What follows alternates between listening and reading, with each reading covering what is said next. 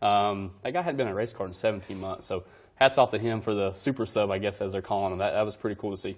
In preparation for Las Vegas, though, I want to check out the playoff points. Check it out. Let's see what we have here. What stands out to you when you look at this? These guys over here are in red because these are the only guys that if we see a winner out of these 12, it could shake things up for them, bump one of them out. But besides you sitting pretty at number 4, what stands out to you here? There's a couple things that are very interesting to me. Obviously, I see this 24-point number by Allgaier and Christopher Bell. You know, the Cup Series has the big 3. At this time, it's the big 2 and those guys as far as playoff points. They're barring some kind of catastrophe, they're in good shape to go straight to Homestead if they just stay on the path they are. It's incredible to see those many points get racked up over the regular season. And, you know, we picked up an extra point that tied us and Elliott Sadler as of right now into the last race as far as playoff points. And then I think the most interesting dynamic for me also is look at these two guys right here, Ross Chastain and Austin Cindric. He's in the 22 car this week, Penske car, really, really fast, has won at Vegas in the past year recently, as well as Ross Chastain. That car won the spring race in Vegas, and he knows he's trying to take advantage of an incredible opportunity. And those two guys are going to be in really good race cars with a shot to win the race, and I know that I'm going to be racing them. It's cool to see Ross get the opportunity he is. Those are 2 wild cards that everybody's got to pay attention to. Good stuff to note when watching the races this weekend. Well, speaking of the races this weekend, you had a pretty good run at Vegas earlier this season, finished 6th.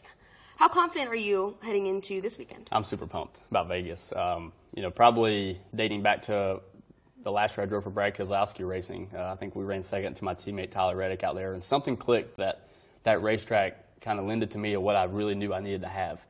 And then transitioning to the Xfinity cars, I feel like I've had a good knack of knowing what I want the race car to do, and it's a challenge to achieve that feel in the heat that we're going to experience. But you know, being the home race for my sponsor, South Point Hotel and Casino, a Gone family who have had a huge tradition in motorsports, and we get all those folks there. They're the presenting sponsor of the Cup race, so it's incredible to have all those things and all that stuff kind of, honestly, weighing on your shoulders. Meaning they're lifting you up. They want to see you do good. We want to do a good job for them.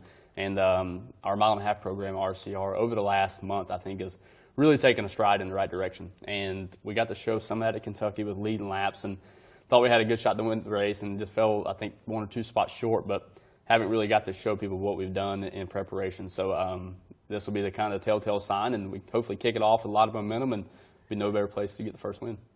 Could be a great weekend for you guys in Victory Lane, especially like you said, you're from here in Charlotte, but it's almost like a home race for you with all of the sponsor family and everyone there lifting you up. Should be a good weekend. Yeah, absolutely. I'm looking forward to it. I've always said that I never thought Vegas would feel like a home, but it definitely does, and thanks to everybody there that makes it feel that way. So it's a cool vibe, cool feeling, and with all the weather we're having in North Carolina this coming week, we may be out there for a couple more days and take advantage of it. Yeah, not a bad place to be stuck, I'd say. Exactly. From a driver's standpoint, though, getting ready to take on this track, what are the biggest challenges that you face at Vegas? So anytime you're out, you know, in that area of the country, the racetrack has a kind of a sandy feel to it, and it's really slick when practice starts with the sand. You can see rooster tails flying off people's cars, sand flying around. Then the racetrack goes through a big transition with heat, and with the temperatures going to be as high as they are, we got to prepare for not only what's our race car going to do in lap 5, what's it going to do in lap 10, 15, 20, and further into the run, because for whatever reason, the asphalt in Vegas, it always seems to magnify, you know, if it's a 2-to-1 ratio of how your race car goes through a change at any other racetrack, it's like double that at Vegas. So a lot of elements we're going to have to overcome. Your race car's got to be able to get through turn 1 and 2 with a lot of corner speed. It's really rough at that end of the racetrack, so that makes a huge challenge for the race teams and the drivers to navigate and figure out how they can make their car get through there as best as possible. And thought we did an okay job of that in the spring, but I think we've done the things to prepare for that to be a little better this time. We also asked Kyle Busch his opinion on taking on Las Vegas, and he took a few laps in our NASCAR Heat 2 simulator to show us his tips and tricks for this track.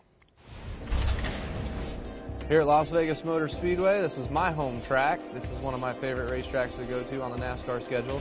Big speed down the front straightaway here. You kind of want to roll out of the gas, use a little bit of brake. There's some bumps there in turn 1. You got the billboards with the sun that kind of disrupts your vision a little bit. Come off of turn 2, nice and smooth. Down the back stretch. Good speed down the back stretch here. You want to have a real nice smooth arc getting down to the bottom of the racetrack in 3 and 4. I'm kind of running the middle line here. Getting a big run up off the corner, making sure that I got a big speed for the front stretch. and bring back a good lap time to the start-finish line. Well, Daniel, per usual, there is a lot of racing this weekend, so let's check out the weekend schedule and get right into it. Starting the action on Thursday with a little dirt track racing. The K&N Pro Series West is taking on the dirt track at Las Vegas Motor Speedway for the first time. And on Friday at Las Vegas, the NASCAR Camping World Truck Series, the second race of the playoffs for the trucks. And the NASCAR Whelen Euro Series is kicking off their playoffs in Germany on Saturday. Also on Saturday in Las Vegas, the final race of the regular season for the NASCAR Xfinity Series. Finally going to see who takes home that regular season trophy. Should be a good one. The ARCA Series is also in action on Saturday in Indiana. And wrapping up the weekend, the second race of the Whelen Euro Series playoffs and the start of the playoffs for the Monster Energy NASCAR Cup Series in Las Vegas. Daniel, it's been great having you on the show today. Thanks for taking time out of your busy schedule to come chat. Absolutely. Happy to be here, and I will definitely be at that dirt race. Yes. Vegas this week. That's going to be cool to see. I'm pumped about that. Yeah, it should be a good one. And I'll be watching you this weekend. Should be a fun time for you. Like you said, almost a home race, and we'll be rooting for you here in the Pace Lap. Thank you. As always, thanks for watching. I'm Jessie Punch here with Daniel Hemrick. We'll see you at the track.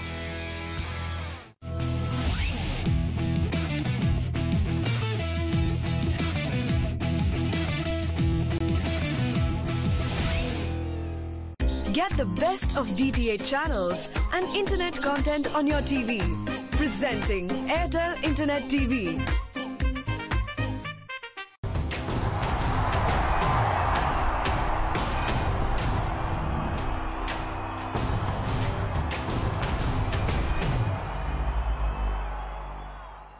Gulbahar Afghanistan premiere league powered by fog body spray ये जल्दी से उड़ेगा नहीं रहेगा and co-presented by My Team 11. Create your own team and win big on myteam11.com. The Indian Fitness League will present to you the final battle to become the fittest boy and the fittest girl of India.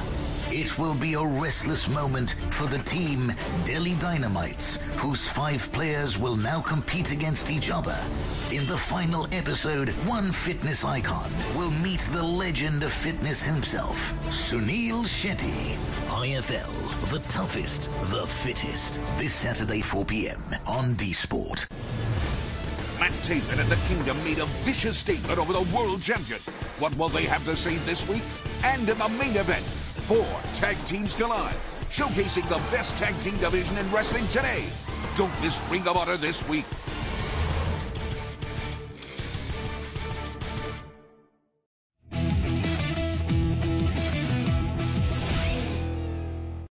Hello everyone, welcome to another NASCAR U. I'm Jessie Punch. Today we're here at the NASCAR Hall of Fame in Charlotte, North Carolina, and we're going to be learning about the evolution of the stock car.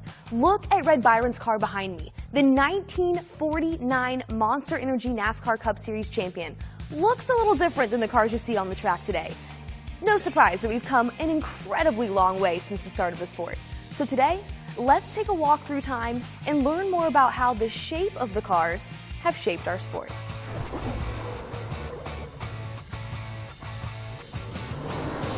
This is Kevin. He's the director of exhibits here at the NASCAR Hall of Fame, and he's going to take us on a walk down Glory Road. That's right. Here at the NASCAR Hall of Fame, we have this sweeping exhibit that takes us really through the whole history of stock car racing. And one of the great things that we're able to show here is really the different changes in technology and what does it mean to be a stock car in NASCAR competition. And one of the earliest cars we have here is Fireball Roberts' 1957 Ford. And what's great is it really shows that the cars in the 1950s that were competing in NASCAR are really straight from the showroom stock.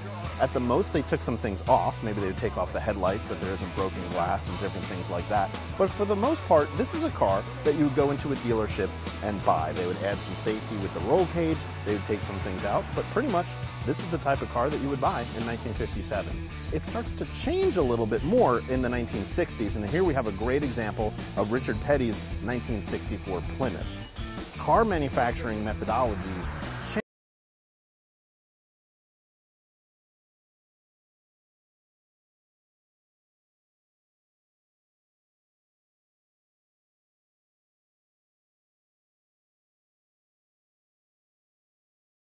In an order to handle the high speeds of now the super speedways that were being built, more and more of the frame of the car, which is the part underneath the car, had to be custom built and beefed up. So although this